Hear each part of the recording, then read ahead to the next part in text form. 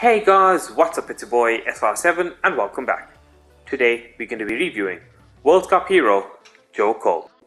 So as you can see, he is 5'9", right-footed, high medium work rates with 4-star skills, 3-star weak foot. He can play left mid as well as right mid, cam and left wing, which creates a lot of different options for squad building. Then looking at his stats, he's got 90 pace with 91 acceleration. He's got 86 shooting with 87 finishing, 89 long shots and 84 volleys. He's got 87 passing with 90 vision, 88 crossing and short passing as well as 88 curve. He's also got 91 dribbling with 91 agility, 92 ball control and 93 dribbling. He's got decent defending but not really relevant, and he's got 72 physical with 79 jumping and 82 stamina.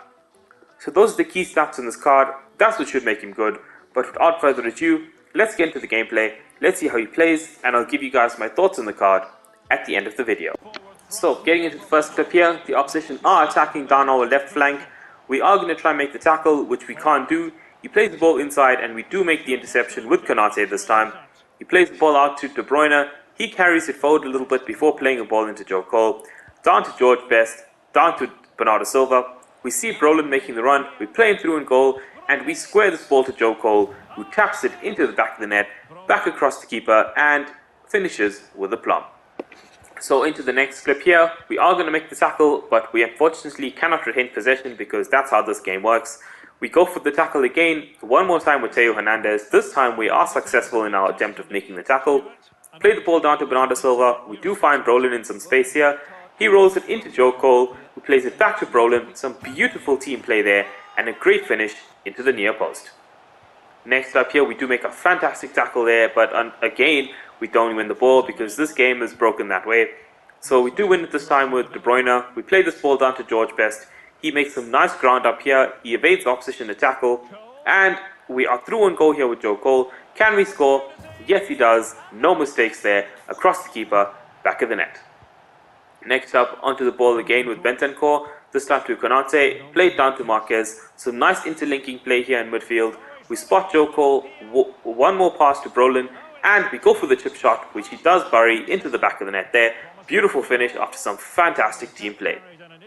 Onto the ball again here. Opposition clears this ball. We do win the header. Ball falls to Bernardo Silva. We played into Brolin. We played across to De Bruyne this time. Over the top to Brolin. Back down to Joe Cole, and we score from that knockdown header one more time. Absolutely Pep Guardiola-esque. Beautiful team play. We win this free kick here. A pathetic pass there, but we do retain possession. Played back down to Kevin De Bruyne. He does some nice dribbling to evade the opposition. Plays it into Joe Cole. We go for the chip. We don't score, but we do score the rebound there. Fantastic play all round. Opposition attacking us here again. We try to go for the tackle. We cannot make the tackle because we don't even get near him. We do win the ball here. Headed out with Tomori. Onto the ball now with Bernardo Silva again. We spot the run. We play a pass in. And Joe Cole flying through in goal. He takes a nice touch there and he buries that past the keeper with a plum. Just rolls it into the back of the net. Onto the ball now again. Kevin De Bruyne this time. We are running, finding some space here. Played down to Joe Cole. We do lose the ball, but we do win it back pretty much immediately. Joe Cole on the ball again, shooting across the keeper and once again finishing with a plum. Straight from kickoff we go here. We are 4-0 down. Can we get some kind of compensation in this game? Can we just get a decent goal just to close it off? Some great dribbling there. We get the ball here with Joe Cole. A nice turn. We go for the driven shot, and he does put that into the back of the net, past the keeper, which is pretty much just a consolation goal at this point. Onto the ball now again. We play it down to Joe Cole. He's running down the wing. We spot Brolin in the box. We play the ball to him. He goes for the header, and unfortunately straight to the keeper's hands. But no fear, because Joe Cole steps up here, steals the ball back, and just plants that ball into the back of the net. We return to kickoff here. It is 4-2 now all of a sudden, and that consolation goal is no longer looking like a consolation because we can win this game. We are back into it. Onto the ball with Joe Cole, down to Brolin. We go for the chip shot here, and we do put that into the back of the net. We turn 4-0 into 4-3 in literally seconds and almost generate a comeback. We try win this ball with Konate. We do win it on the second attempt. He plays it into best, played it through to Joe Cole. We are through on goal. We go for goal across the keeper, and he buries that into the back of the net. Next flip here, we win the tackle there. A beautiful tackle, kind of back-legged there.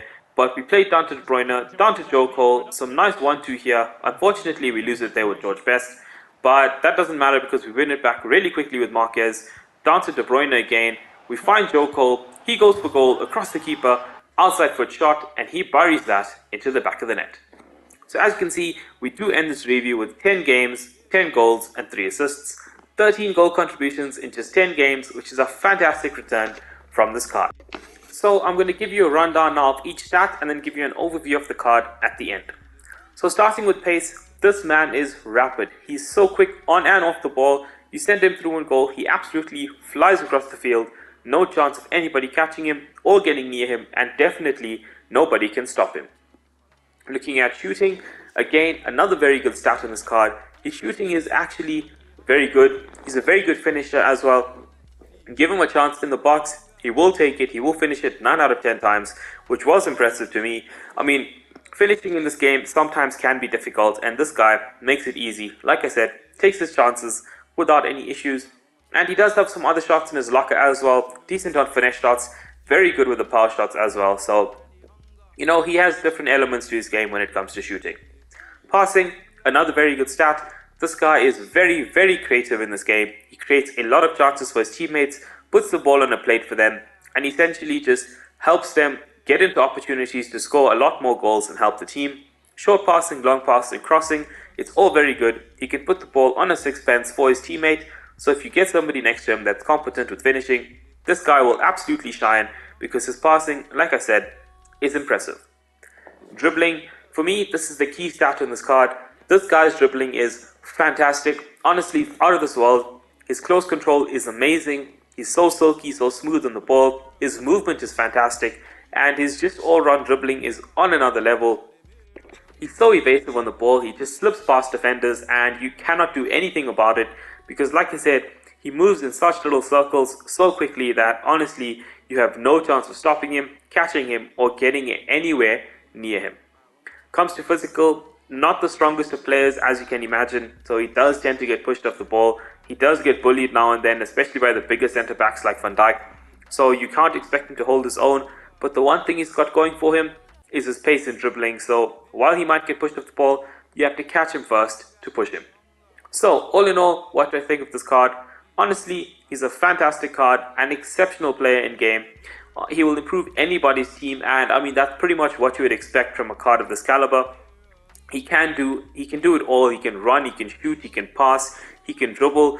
I mean, he's literally got so many different elements to his game. You can play him striker to finish chances, you can play him cam to create chances, you can play him out wide to stretch the field.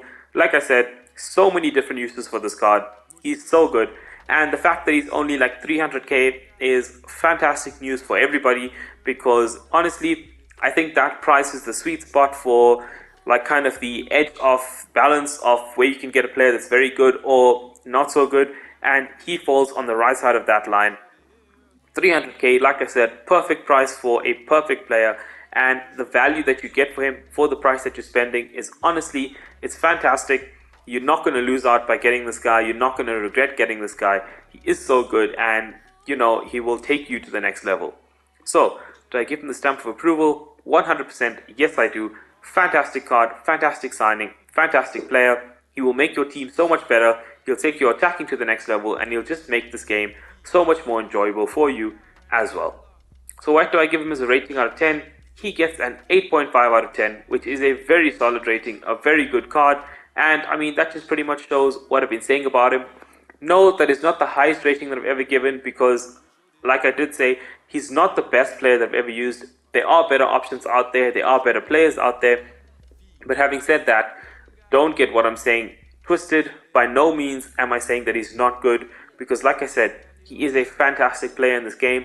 But like I did say, there just are other options that are slightly better than him. So they would get obviously the higher ratings and, you know, the better review. So essentially what I'm saying is, he's a fantastic card, he's a fantastic player, but he's not the best player in the game by any stretch of the imagination. There are better players, there are better options out there. which is why he gets an 8.5 out of 10, which at the end of the day is a very solid rating for a very solid player. Okay, so anyway guys, that pretty much brings us to the end of this video. I hope you guys enjoyed it. If you did, smash the thumbs up button, leave a like on this video, subscribe to my channel if you haven't yet done so already, and until next time guys, peace.